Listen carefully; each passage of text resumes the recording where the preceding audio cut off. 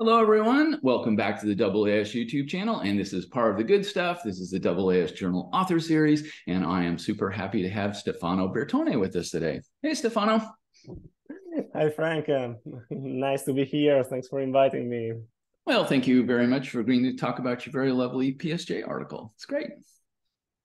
Stefano, where are you located at these days?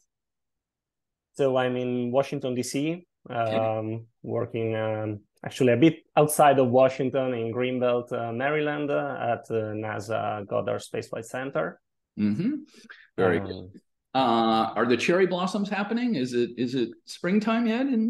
Cherry blossoms already happened, and they are well. They're still there. They're still there all over the city, but the peak was last week. And yeah, spring is here. Today it's actually a very lovely day. Yeah, very cool. Yeah. Very cool. Yeah, I was just in DC maybe 2 weeks ago, and I think we were like 1 week early for the cherry blossom. So now they're all gone. So they only last like 2 weeks or something. So. Well, it depends if you. Yeah, well, you're still in time. You're still on time if you are passing through the area. Not anytime soon. Not anytime soon. Well. Next year. Our things over there. Well, where are you? I'm in Phoenix, Arizona. Phoenix. Oh, Phoenix. And it is April 4th as 2023 as we record this. And today's a little unusual day because I guess there was a big northern air front coming down. And so the high temperature in Phoenix today will only be 64 F. I can convert that to C if you want, but relatively cool. This will probably be our last cool day, and then someone will turn on the power switch and we will get warm. Start to be able to go out to all the beautiful landscapes that you have over there. The desert's outdoors. The desert's in bloom right now. We got yellows and oranges and purples, and it's very pretty. It's very nice. That's a great thing about Arizona, I guess. Almost as good as cherry blossoms. Cherry blossoms are very pretty. Very cool. They are 2 weeks, but they are. Cool. And Stefano, what do you like to do for research? Well, I'm an astronomer as a background, and mainly focusing on planetary science right now.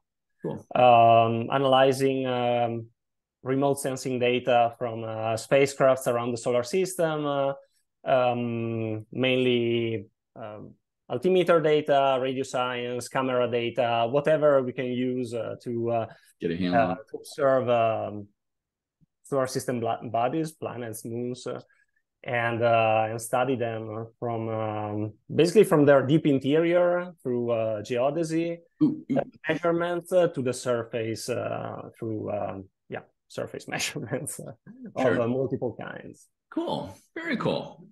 Yeah. That is going to bring us to this very lovely Planetary Science Journal article. It's open access, people. Go grab a copy.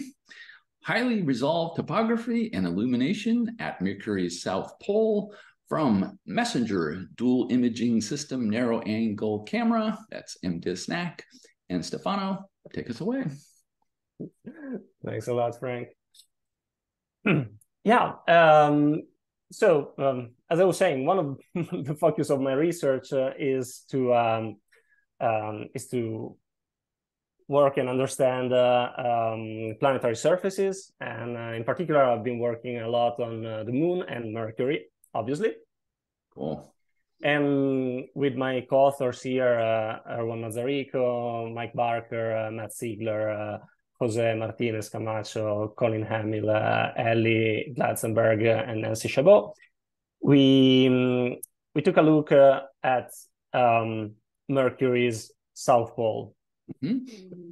So Mercury poles. So just to give a bit of context, why do we care about topography at Mercury's South Pole?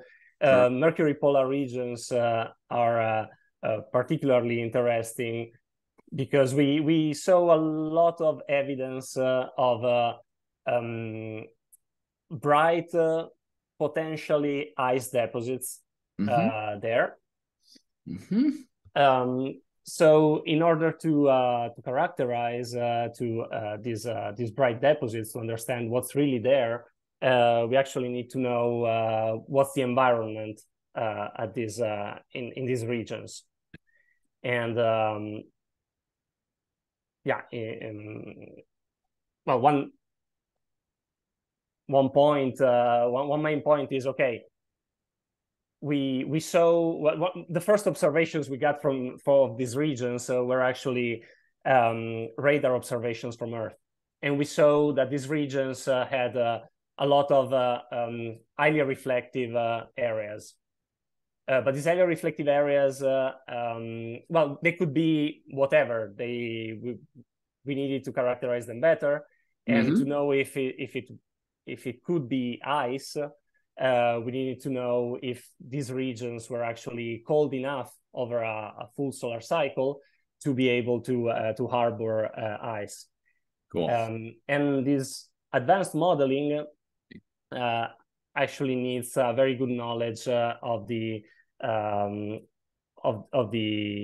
topography of the area. So we need good elevation models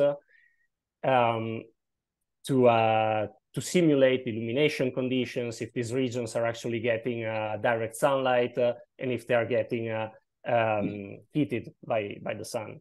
Okay, cool. So this was done quite extensively at Mercury's north pole. After the Messenger spacecraft visited the planet between 2011 and 2015, we got several observations by the Mercury laser altimeter, giving us very accurate topography maps of the region. And thanks to these, we got accurate illumination and thermal models showing that indeed these bright regions overlap with cold traps, which are these areas located at the polar regions of Mercury that never receive direct sunlight, and so stay always very cold, close to to 0 kelvins, even if we are actually quite close to the sun. Yeah. Nice. So so we could do all of these at the North Pole of Mercury. The problem is that Messenger's orbit is quite elliptical. Yeah. Quite elongated, and the periapsis of the orbit was close to Mercury's North Pole. Okay, nice. And the spacecraft was getting very far from the planet over the southern regions. Right. So, for instance, there were no altimeter data collected over the South Pole. Wow. Okay. No laser altimetry. Okay. Because it was too far away for the altimeter to function there. Nevertheless, we have images of these regions, and images were used to reconstruct some terrain model at lower resolution and only of the regions that were actually illuminated by the sun. Okay. Also, this initial effort to reconstruct topography was actually the goal was to reconstruct a global topography of Mercury. There was no focus on the southern region specifically. Okay. So the method was not well adapted for the southern regions. Okay. So actually, you can go down to figure 3. Figure 3. Let's take a look at figure 3. Yes. 3. Ooh, there we go. Current USGS stereos. Yeah. So figure 3 on the left is the topography model that we started our study with. Okay. And it's rather low resolution, and if you check the center of that figure, you will see that the south, which represent the actual South Pole of Mercury, which is also a region, one of the regions where most rather bright deposits are located. Okay. It's actually not at all defined. It's just an artifact. It shows sort of a flower, if you that you can see there. Yeah, see it. Got it. So we actually went back to it and checked. Okay, what data do we have?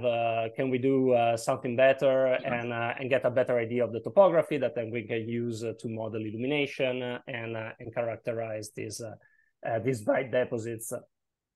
Because it's actually, even if we got a very good look at the northern hemisphere, in order to understand whether water ice on Mercury, how did it get there? How did it evolve over time? We actually need to get an homogeneous view at both hemispheres to understand if the conditions in both are similar, or what can change, what changes between the two. Right. Cool. Good. Okay. So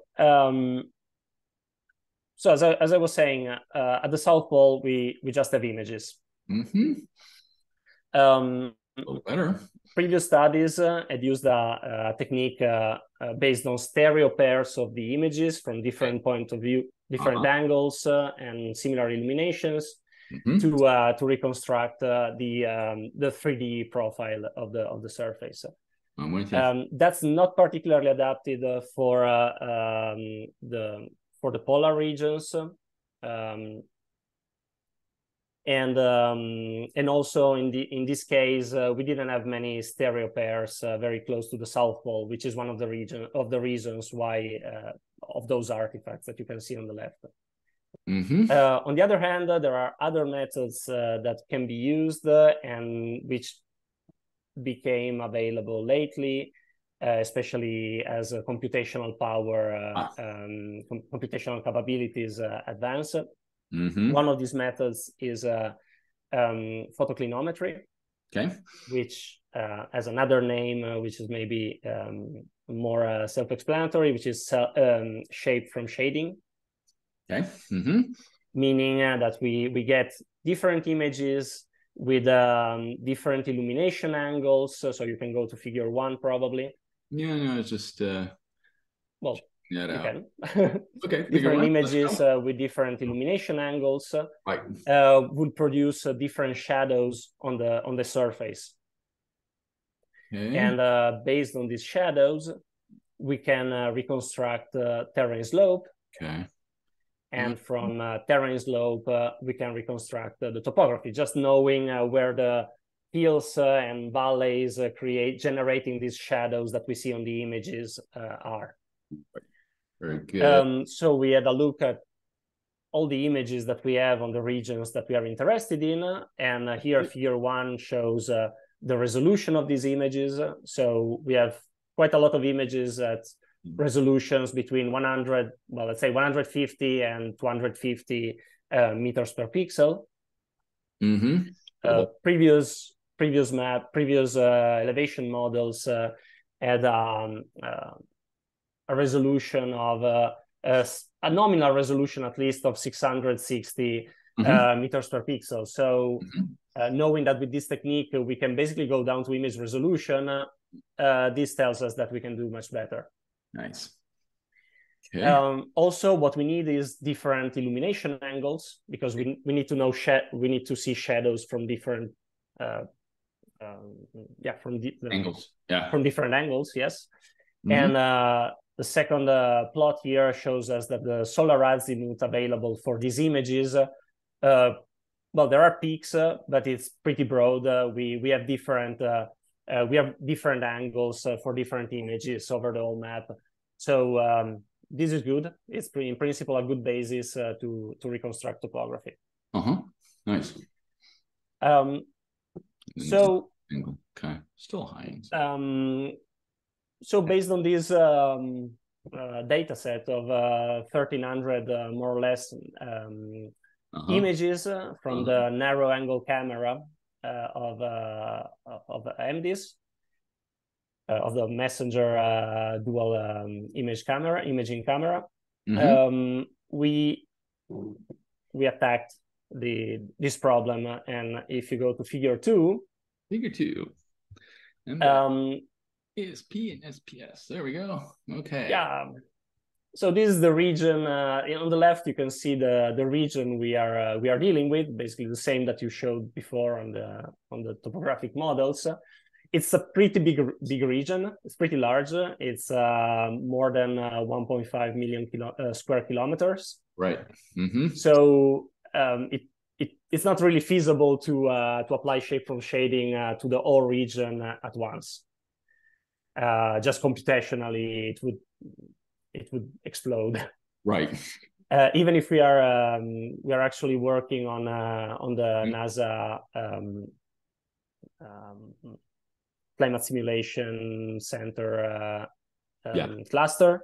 Yeah. Mm-hmm. We still need to split this region in several tiles. We chose 25 tiles, so 200 kilometers times 200 kilometers of side. Mm-hmm. And for each of these tiles, we actually check which images overlap with these tiles. We check what's the best subset of these images, allowing us to cover the full tile. As you see on the right, you have an example of tile 18 covered by a selection of 20 images. We want them to we want the geographic coverage to cover the whole tile with data, but we also want the illumination angles for each point on this tile to be broad enough to give us a good coverage with different shadows that will allow us in the end to reconstruct topography without artifacts or minimizing the artifacts. Right. Very good. Okay. Okay. So we did this for the whole surface.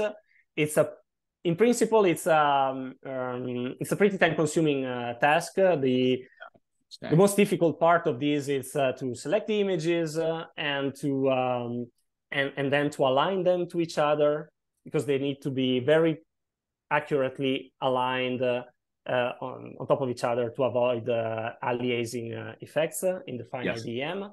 Yes. So for this, we set up a pipeline that an automated pipeline to select the images, to align them, and in the end to produce the topography from them.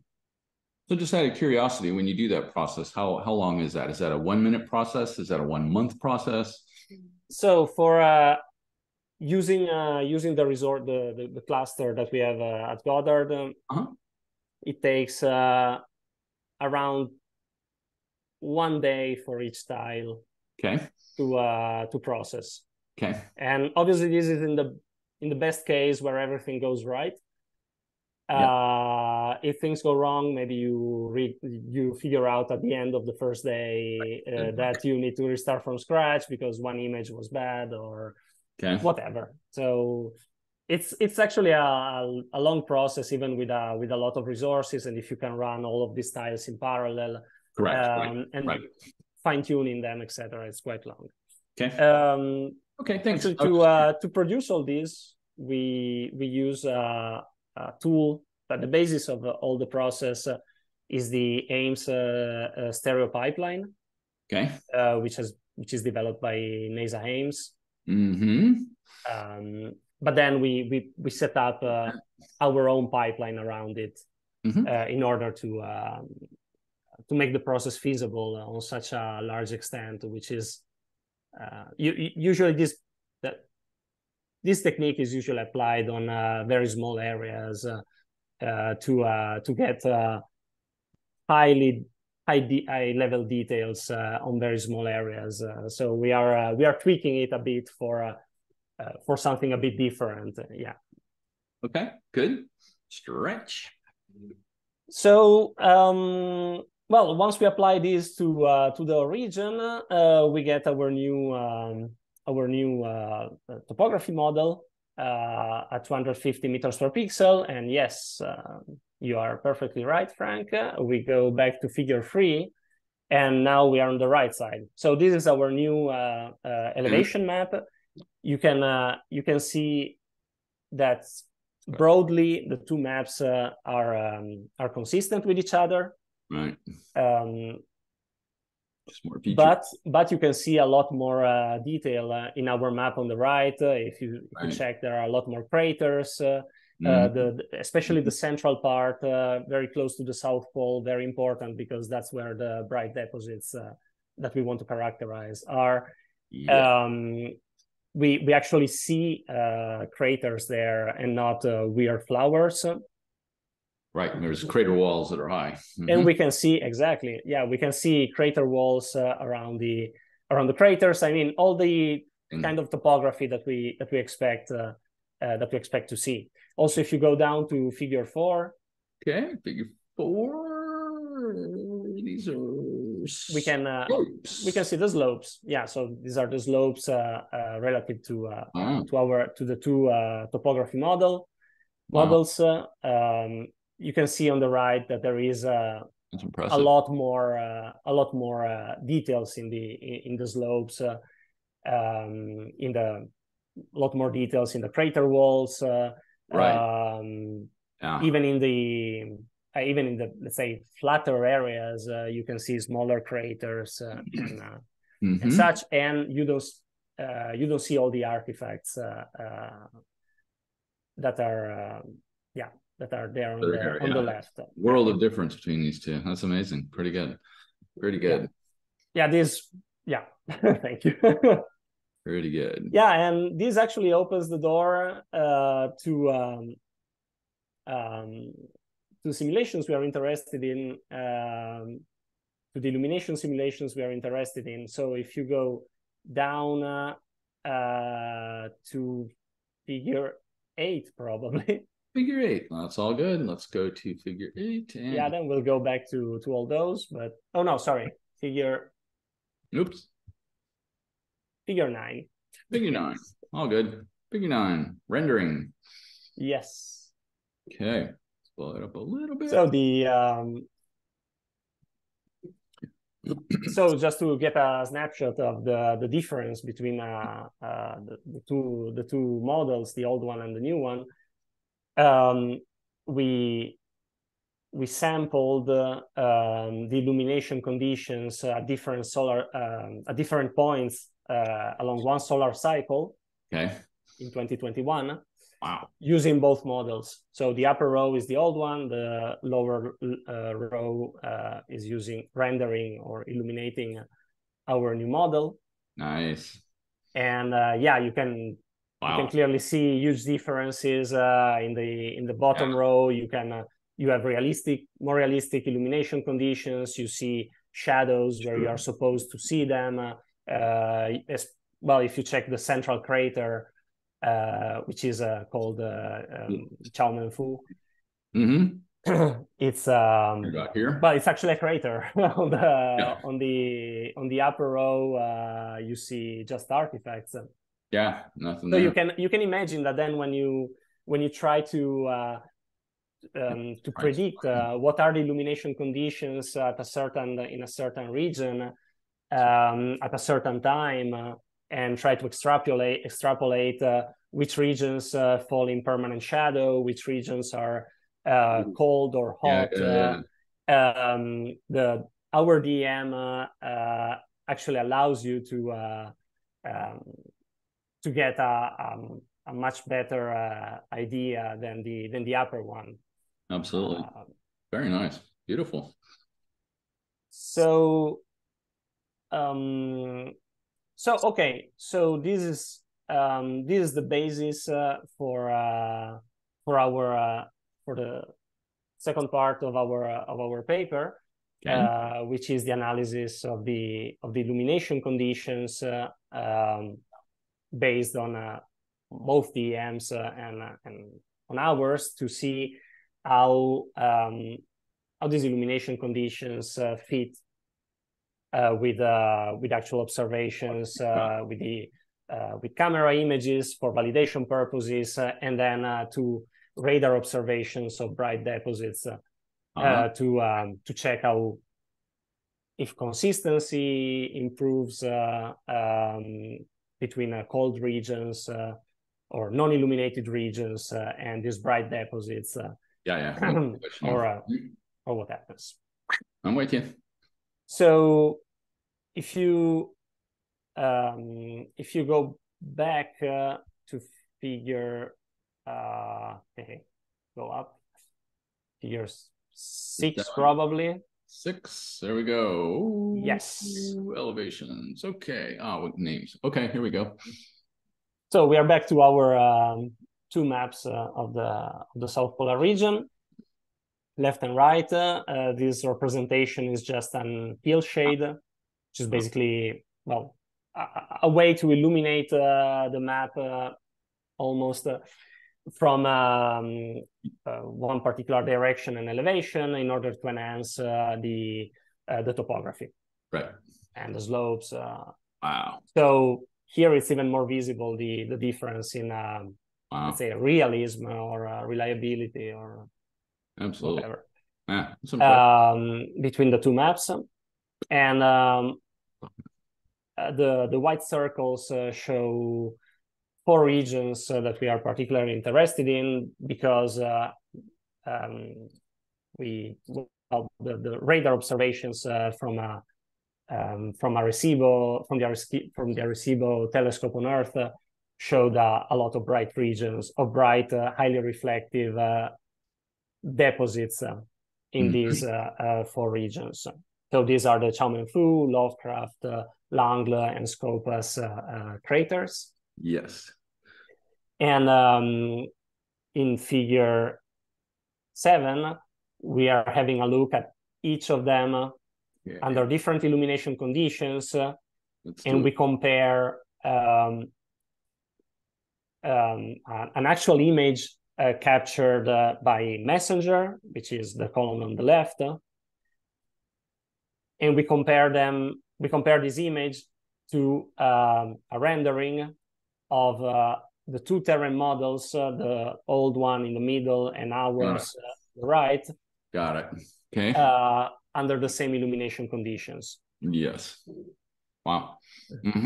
So the point here is to see that with the old model, one couldn't really make a very accurate simulation of real images. Right. So the predictive power of the old model in terms of shadowing and slopes and everything was not sufficient to support the kind of accurate models that we need to characterize these bright deposits in terms of whether they are ice, what kind of ice they are, what optical properties can we infer from our observations. Very nice.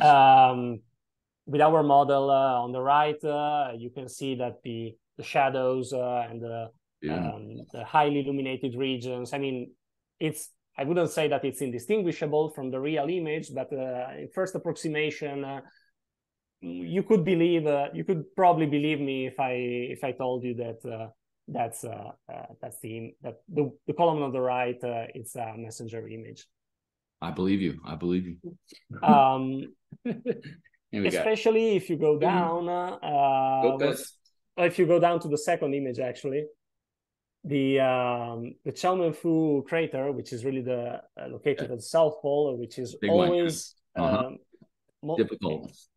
Yeah, it's very difficult because it's most of it is in shadow because of its position and because it has very high walls and rims. Yeah. Wow. So most of it is basically in permanent shadow. And nevertheless, based on our analysis, we managed to reconstruct it with a quite good fidelity. The inner part is a bit of a patchwork. We needed to to work very closely on this one and almost manually tweak it a bit in order to refine the slopes. But we get quite a good representation and modeling of the old topography there.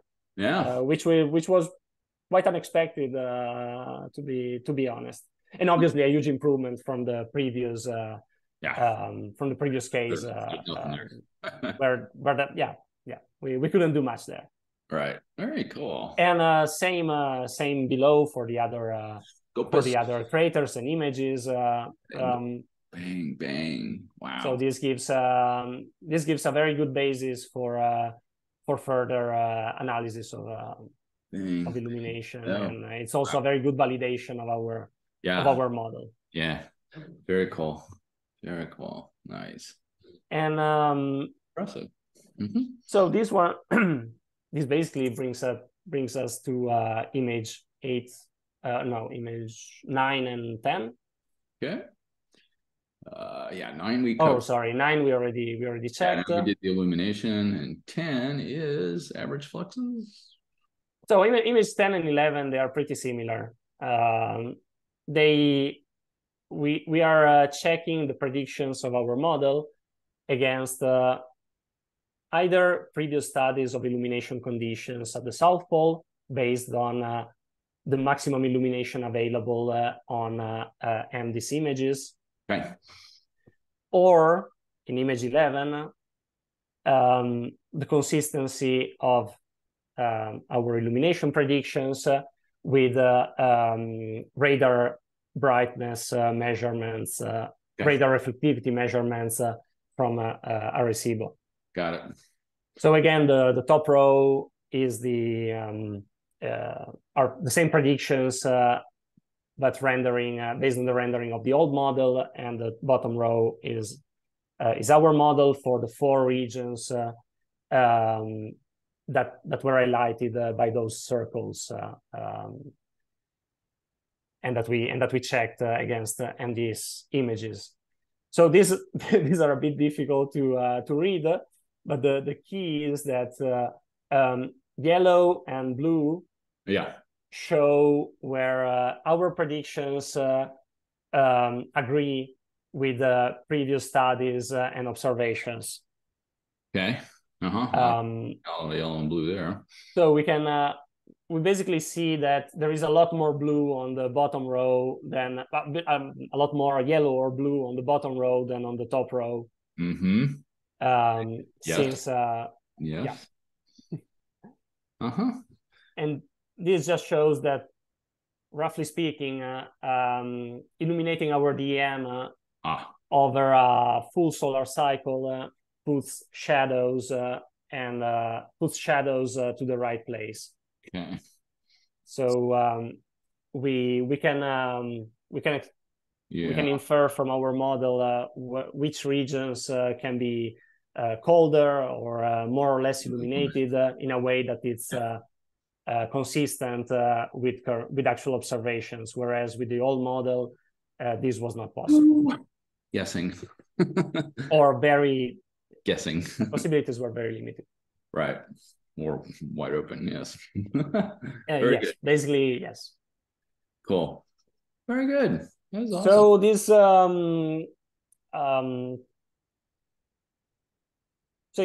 this is an overview of the results of this paper, and yeah, they actually open. It shows that with our new model, that basically the model that we are providing in this paper is a very useful product for further studies of the thermal environment at the South Pole of Mercury. Yep. And it actually will allow the first analysis of the thermal environment there the first characterization of these bright deposits that we have seen since 2011, but we haven't been able to investigate much further until now. Cool. Very beautiful. Very nice. Very nice. Stefano, thank you so much for walking us through your very lovely article. You're welcome. Thanks for keeping up with me. Oh yeah. Pleasure. And you mentioned it a little bit, particularly there toward the end. So let me push on it a little bit. Where do you think we go with this? Let's say over the next 2 to 5 years or so. Is there additional messenger images in the vault that haven't been cracked open yet? Are there future spacecraft going there? Is there stuff we can do from the ground? How about some theoretical modeling? You mentioned some of the thermal work. If we really want to find out what that shiny stuff is down there, and just sort of where do we go over the next couple of years?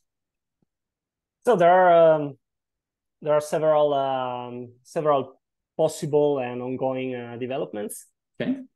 On the one hand, as I was mentioning, this work is the basis for further thermal modeling and illumination modeling in these radar bright regions, and we are actually we are working on it. We are finalizing a thermal model based on our new topography model cool. presented here.